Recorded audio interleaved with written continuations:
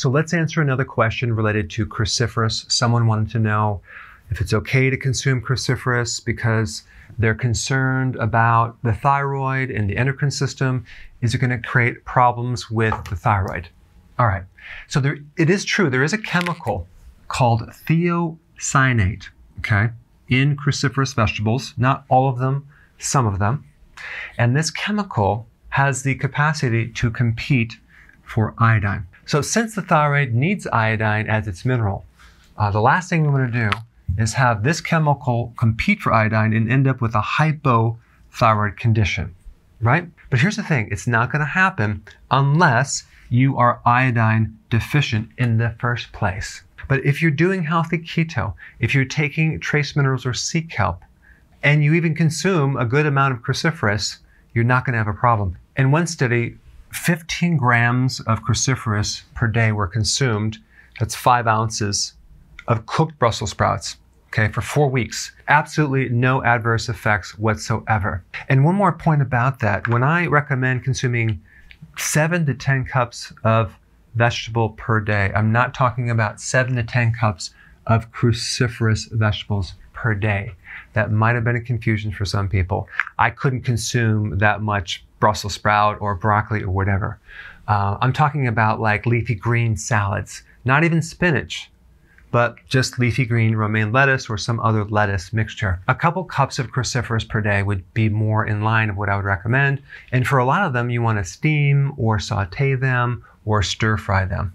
But the benefits of cruciferous are huge. Anti-tumor, anti-cancer, anti-angiogenesis. It's basically a situation where the tumor has these blood vessels supplying its nutrients, and cruciferous has the capacity of shutting off the growth of these blood vessels to the tumor, starving them of nutrients. There's nutrient benefits: folate, high vitamin C, high vitamin K1, potassium, selenium, calcium, tons of phytonutrients, lots of chlorophyll, very, very healthy for the body.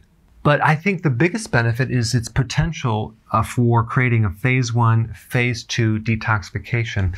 And that's a situation where it will help boost the breakdown of poisons and chemicals in the body through certain enzymes in the liver.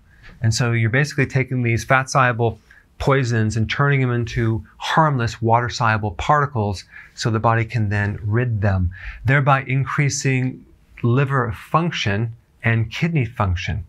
Well, guess what?